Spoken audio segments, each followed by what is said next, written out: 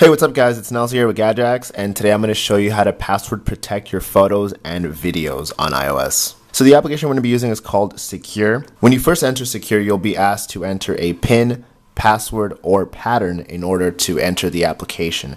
So I have a PIN, and now I'm in the application. So here you can see photos and videos. So I'm going to go to Photos, and here you can create a new folder. Ads will pop up once in a while. So here I have photos that I've added. If you want to add photos, you just tap on the plus sign, and here at the bottom you can add photos from your photo gallery. You can take a photo within the app. If you tap on this globe, it'll take you to a secure web browser. And so if you're in a site that has a picture, all you have to do is tap on the save icon at the bottom, and that'll save the photo. From back in this menu, you can also import videos. If we go to memories, all that does is it separates your photos and videos by date. Here in file transfer, this allows you to transfer files from your PC or Mac back to your device, just back and forth. So all you have to do is turn this on, enter this IP address into your browser, enter your password, and then you'll be able to add and access files. Here under settings, you'll find a few security features. So here you can see security credentials. Here you can set up your password, PIN, or pattern.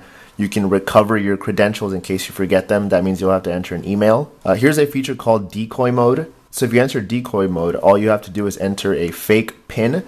And in case someone is really persistent about getting in the application, you can give them that fake PIN. And when they open the application, it'll be completely empty. If you enter it with your password, your real password, then you'll see all the photos that you have uploaded. Here under theme, you can change the color of the application. Panic switch is another cool feature. So in panic switch, you can enable one of these gestures, and what it does is it quickly switches out of this application to one of your choice. So switch app to, you can choose between Safari and App Store. So I've picked Safari. If you want to enable any of these three, shake, face down, or palm on screen, you'll need to purchase them. You can do that for $2.99. So I chose flick. So all I have to do is flick the device, and there you can see that it takes me directly to Safari.